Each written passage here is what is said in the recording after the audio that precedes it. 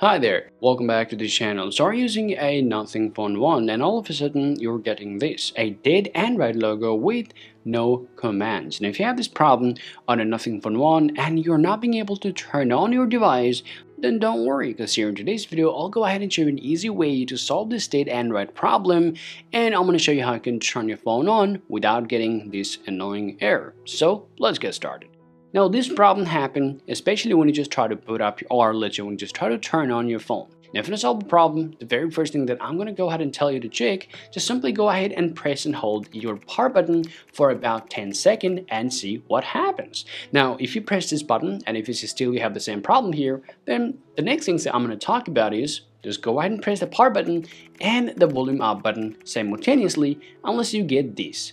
Now once you get this option here, simply press your power button once to reboot your device. And right after that, you'll be able to see your device is going to turn on just like that. Alright guys, so this is how you guys can solve the dead Android logo problem on your Nothing Phone 1. Hope you find this video useful. If you think so, drop a like and subscribe to the channel. Thank you for watching, and I'll talk to you later. Peace out.